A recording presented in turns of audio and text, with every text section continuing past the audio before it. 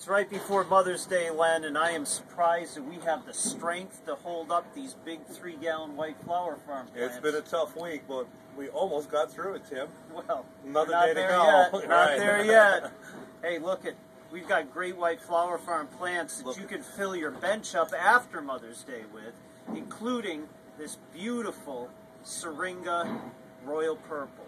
Look at that bloom. The scent is great right now. Smell it from here. Beautiful plants. What do you got there, Len? I have peony or peony Big Ben. I'm not quite sure, but no matter how you pronounce it. What? What? How you pronounce it? It's a great peony. Look at the buds on it, and it's going to flower nice red. They're all like this, Tim. As red as your shirt, Len?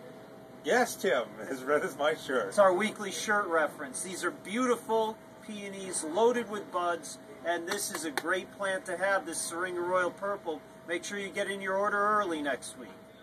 Tim, I think we should remember to wish all of our video groupies a happy Mother's Day. What do you think? Well, happy Mother's Day to all 5 of you out there. But for the 5 that are paying attention, and you should be, we've got awesome lupin right now. Look at the buds on this. Look at how huge these plants are. I've got gallery red. And gallery pink. Beautiful. We've got gallery blue on the ground behind us. You're not going to find a better looking lupin anywhere, and we got them this week, so put in your order now.